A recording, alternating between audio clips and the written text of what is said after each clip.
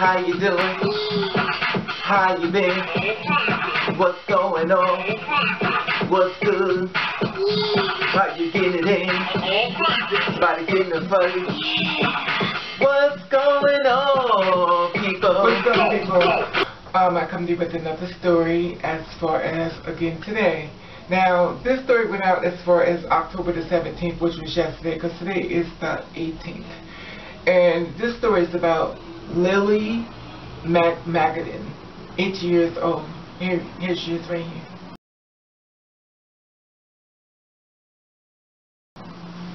Now, her story is, now she's from St. Stock Catholic School.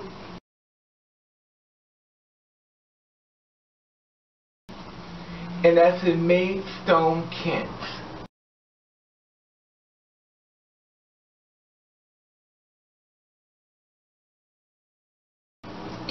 And of course, this is in England.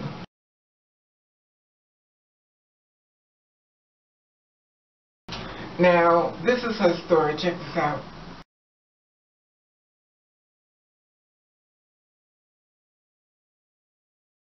Transgender schoolgirl sent home for wearing the wrong clothes when legal battles after outpouring of support from pupils.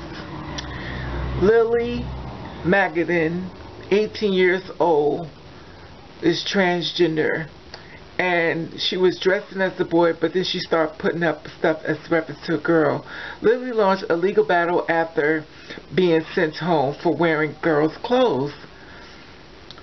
The sixth former was threatened with suspension after arriving in girls' clothes at St. Simon's Stock Catholic School in Maidstone, Kent in March.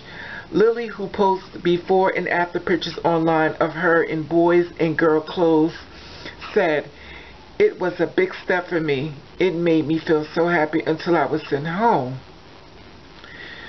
School chiefs apologized to Lily born male for suspension.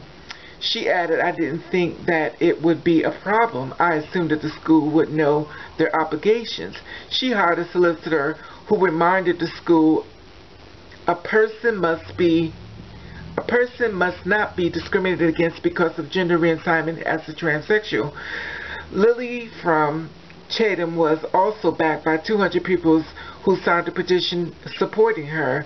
The school now apologizes and changes its rules while teachers are to get transgender training. After a lengthy battle, the school has changed its rules. Lily says, "I feel triumph. When I contacted solicitors, I reaffirmed I was right. I was so happy about the changes, but I felt it was something I shouldn't have had to fight for at all." She was also backed by 200 people who signed a petition supporting her. A school spokesman said, "We value highly the views of all our students and take all points of view into account as we develop."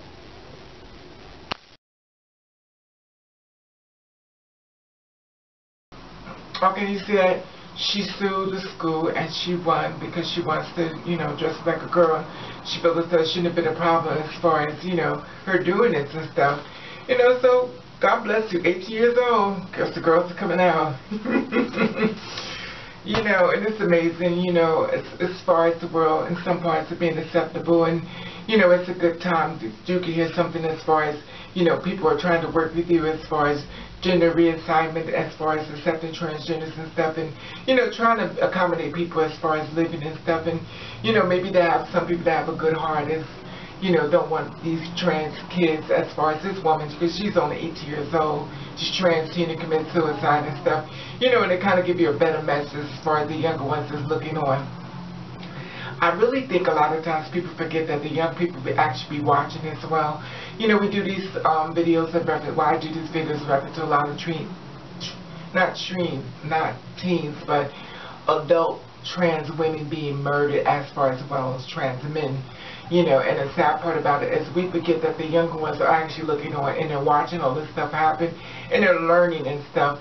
You know, so as far as this match, as far as Lily, you know, she's sitting out there and everything, and, you know, she's really pretty and stuff. She's got a cute little outfits and stuff.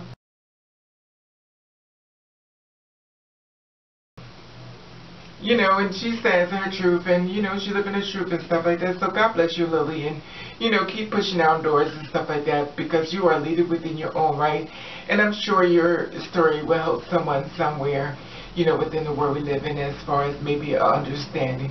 Anyway, that being said, I just want to share that with you, and I want to say that I love you, and I want to thank you for watching Curse 3.